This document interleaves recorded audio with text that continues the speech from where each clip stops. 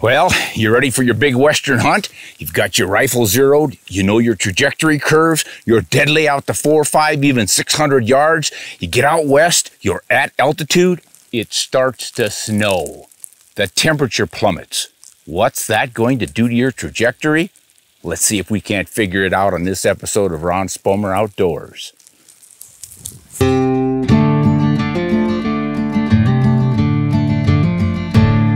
Well, as so often happens after a big snowstorm, the skies have cleared and the temperature has plummeted. It's about 0 degrees this morning. Now, the sun has been up for a bit and it's starting to warm, so we're at around 10 degrees now. But we're also at 5,350 feet elevation. Those in combination should change the trajectory of the bullet that I tested at about 1,000 feet in elevation at about 60 to 70 degrees. What will those changes do to our trajectory? Well, I've got a range-finding binocular here, and I've got a target way up on that hill, and I think it's about 450 yards away. Let me hit it. Yep. 456. So 456-yard target gives us pretty good distance at which to see any change in the drop on our trajectories. So I'm shooting my 22-250 AI 75 grain Berger VLD bullet, 3,350 feet per second. So I'm going to use the same holes as I would under normal conditions, warmer conditions, at 1,000 feet in elevation. So that should be about a 3 to 3¼ minutes hold. So I'm dropping around 15 inches normally. Let's see if this changes on that 18-inch target out there.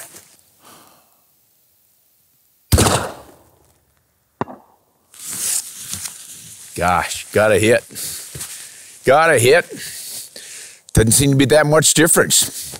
But really, until you extend that range even farther, you might not notice it.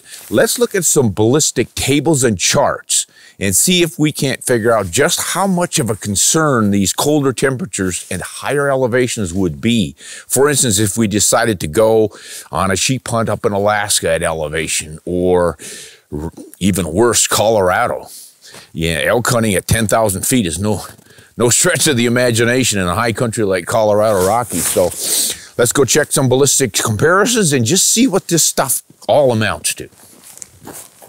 So as you could see out there, when I shot in the cold and at that high altitude, I still hit my target, 456 yards away. But you notice I did hit a little bit high. And that suggests the very topic that one of my patrons on Patreon asked about some time ago. And that was, I'm coming out west, I'm probably going to be hunting pretty high in Colorado. What's that going to do to my trajectory? Does the change in altitude really change our trajectory?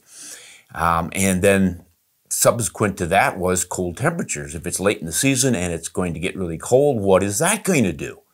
So I thought that would be worth looking into, and I did some ballistics and made up some charts. But before we get into those, the bottom line is that, yes, it does change your trajectory. How much? That's the critical question. Now, if you go up in altitude, you're going to change because the air is getting thinner. I mean, there are two things that happen when you send a projectile downrange. It's going to, of course, have gravity pulling it down, but it's going to have air drag slowing it down. That's the critical part. We can always count on gravity to pull at 32 feet per second. But boy, the thinning of the atmosphere changes things. And as everyone knows, if you go up, you get thinner air. There you've got reduced drag. So your bullet's not going to drag as much. It's not going to lose its energy and velocity. That means it's going to strike higher. But it's also not going to be deflected as much in winds because there's not as much drag from the atmosphere. So when I make my charts, sure enough, they prove just that. So let's look at those charts and see just what altitude does, forgetting temperature. So what I've done, I was shooting a 22-250 Acme improved with a 75 grain Berger VLD bullet. Real high ballistics coefficient. Look on our chart, and as a G7 BC, which is a lower number, but more accurate, it's a 0.271. So that's consistent. The velocity, 3,350 feet per second. That's going to be consistent. And so is the 0. Everything's the same as I had set up at sea level, but we're going to go up in altitude. Then we're going to see what the differences are. Now, the quickest way to see it is just jump right down to 800. And at 800 yards, when the temperature is 10 degrees, but our altitude is sea level, 0 altitude, we are dropping 97 inches. Jump over to the 10,000 foot elevation chart and look at that. 80 inches. 17 inches drop difference. But what about the windage? Well, sea level, the wind is going to deflect that bullet, 10 mile an hour, right angle wind, deflects that bullet 40 inches. Up there at altitude, only 25 inches. Almost cuts it in half. That's pretty important stuff. But that's at 800 yards. And I don't recommend anyone engage game at 800 yards. Let's get a little more reasonable and step down to 400 yards, which a lot of hunters think is awfully darn far to be risking a shot anyway. But if you practice, you know your trajectories and all the rest of it, those shots can be made. What are the differences? Well, we're looking at 2 inches of drop difference. Yeah, you just get 2 inches less at that altitude, 10,000 feet. And the windage, 6 inches versus 9 inches, 3 inches of difference. So what does that suggest to me? For most of my hunting and the style at which I hunt, I probably don't need to worry about trajectory changes at altitude. Not very often that I hunt at 10,000 feet anyway. Right out here, we were at 5,350 feet. So that's probably going to cut those differences in half, I would guess. But the thing to do, of course, is to run those ballistic charts. When you're home, wherever that is, figure out what your altitude is, run a ballistic chart at that, and then probably anticipate the temperature, because we're going to see some changes happening with the temperature too. But the good news is that's not that much of a difference unless you're really reaching out there. Now, if you're target shooting and you want to score, you better do your homework, because there's going to be a big difference. Now let's see what differences result from temperature change alone. Now we're not going to worry about altitude. So we're down here at sea level on both of these, but we're going to move our temperature from 90 degrees, which is a lot of times what you're building your loads at or testing in the summer. And we're going to drop down to that 10 degree temperature. 10 degrees Fahrenheit is pretty darn cold. Not a lot of us hunt in much more cold than that.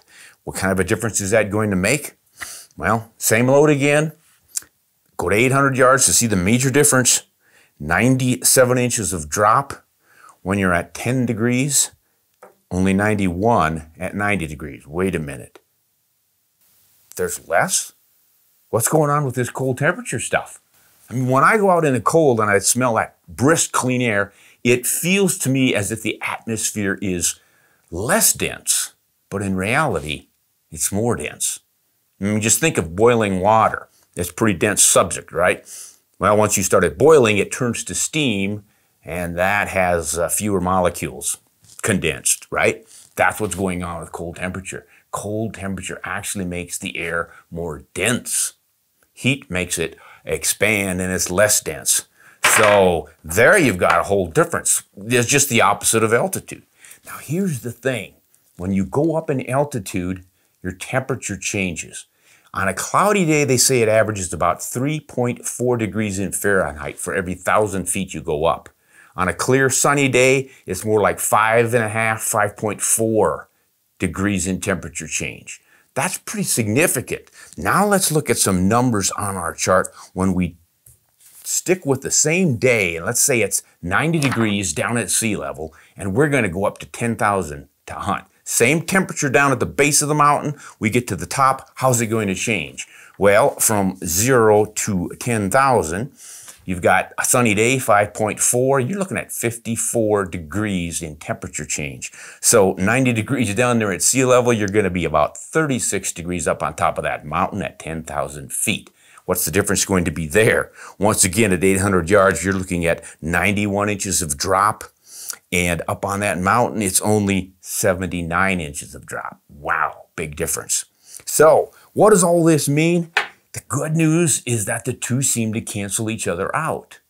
Even though you're getting less air, so your bullets fly higher at altitude, you're generally going to be a little cooler up there, and that has the opposite effect, and they they just tend to balance out a little bit. So again, we're going to go to our 400 yard, and sure enough, there's only an inch drop difference between those two extremes.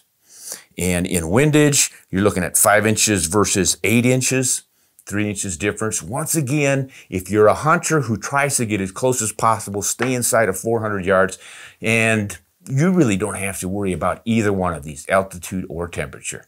So keep them in mind, keep studying those ballistic charts, and of course, anytime you're loading and you've got a choice for a high ballistics coefficient bullet, that always reduces all of these different number changes. You're going to maximize your trajectory, minimize your drops, minimize your wind deflection, and maximize retained energy with higher ballistics coefficient bullets, just because there's less drag with those bullets. That's about all I can tell you for now on temperature and altitude. It's not as big a deal as a lot of people make it out to be. But once again, if you're doing this long range target shooting, yeah, then it's big. 10, 12, 14 inches of difference in drop and windage, then that's a big deal for target shooting. So you're going to have to really put on your thinking cap, do your trajectory charts, and study if you're a target shooter. Until next time, this is Ron Spomer thanking you. I invite you to subscribe to our channel, and our Patreon members are always welcome, and we really appreciate the support you give us to help us make these videos. And oh, my friend here you might be interested in, I want to put a plug in for Tony McLean, an individual in town here who does these European mounts. I think he does an outstanding job.